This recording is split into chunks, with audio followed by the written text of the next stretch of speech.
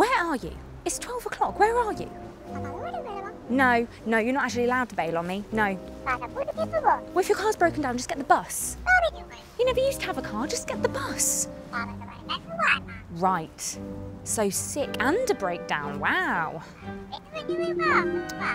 I'm gonna go. I've got someone on the other line. Bye. Hi, Steph. How are you? Are you here? Listen, what I've done is I've moved my car up so you can get your car in and then you can get the baby out. Oh no, is he sick? Oh no. There's a lot of sickness just flying around at the minute, isn't there? Oh dear. No, don't be silly. No, of course I don't mind. Of course not. No, I just really hope he gets better, the little turd. Yeah. Yeah. All right then. See you later. Bye. Bye. Bye. Hello? Why are you calling me? Aren't you just in the house? What do you mean you're not coming? Brian, you live here.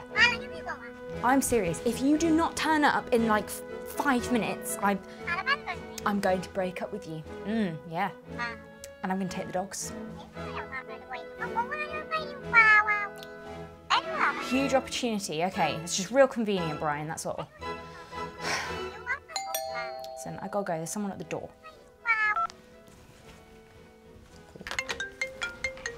Hi, I've got a deluxe 20-person ice cream cake.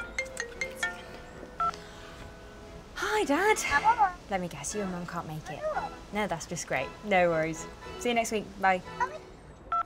Where do you want it? Just through there. Just in the dining room, thank you.